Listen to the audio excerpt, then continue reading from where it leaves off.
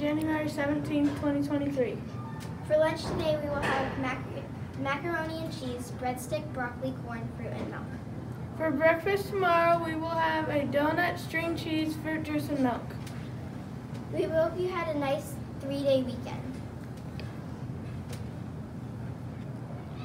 The 100th day of school is coming up. It falls on Monday, January 23rd. We will get to dress up as 100-year-olds. Please stand for the Pledge of Allegiance. I pledge allegiance to the flag of the United States of America and to the republic for which it stands, one nation, under God, indivisible, with liberty and justice for all. Remain standing for the moment of silence.